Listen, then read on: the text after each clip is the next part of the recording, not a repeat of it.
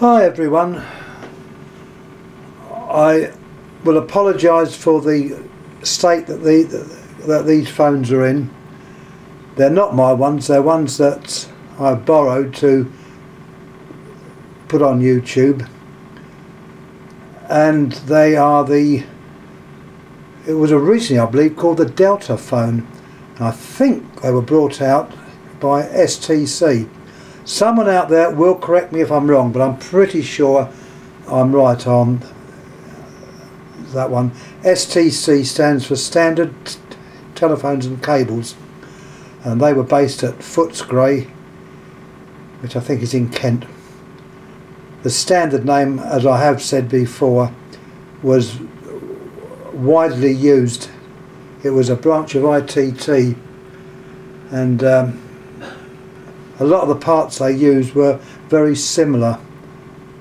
They may be slightly modified, but they were similar. Now, these phones, when they came out, I believe they were one of the first phones to have the electronic ringer.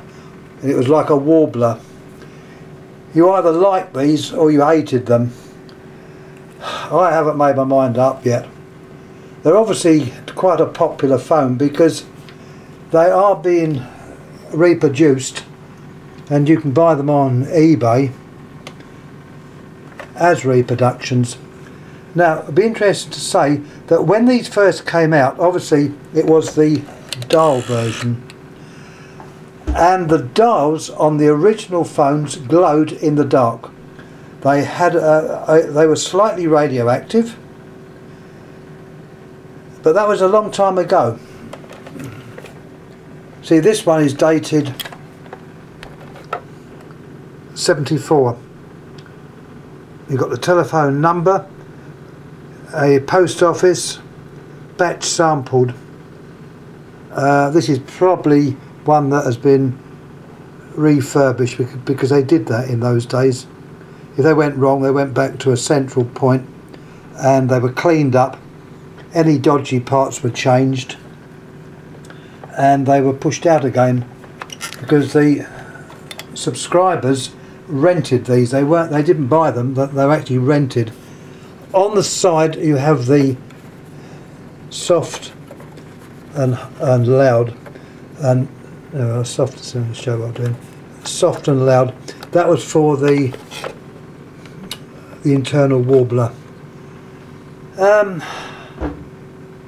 As I said before, I don't know whether I like these phones or not. They tended to skate over the surface because they're very light.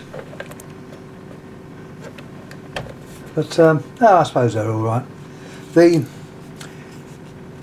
receiver and transmitter are more or less together. They're built in. They're very, very small. Really are tiny. As I say, this one is just an appraisement of the phone without actually going inside. It keeps the video a bit shorter because I tend to get carried away.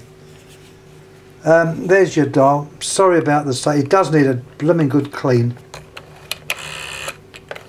But as you can see there, it was called a beta light. It was a beta light. Now, the American Princess phones have their dials lit up, but that's done by a small bulb.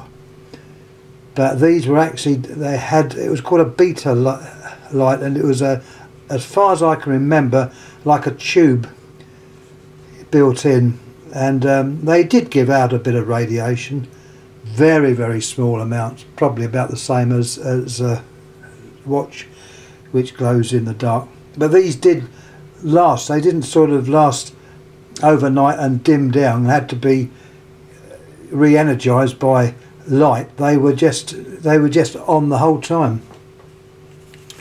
Anyhow, the later version we come to now had the press buttons, and they were pulse buttons. They weren't tone, they were merely pulse. So as you press one, you'd get one pulse up to 0, and that gives you your 10 pulses.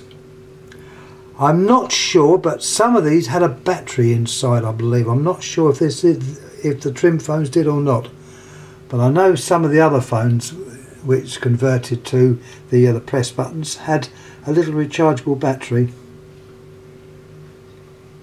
The rest of it is identical. The handset's the same. The underneath's the same. It's got the little control at the side there, like the other one. The only difference I can see is this one had a place for the number. I only just realised that this one hasn't. So where they put the number on those, I do not know. But anyhow, once again, any questions please ask. I'll try and get back to you on it. And once again, thanks for watching. As I say, these were known as the Trimphone, and they were quite popular over here. You occasionally see them on eBay. They occasionally turn up at boot sales or flea markets. If they're in good condition, pick them up, give them a bit of a clean, and you'll have a nice little phone. Anyhow, once again, thanks for watching. Please subscribe, and any questions please ask. Thank you. Thank you.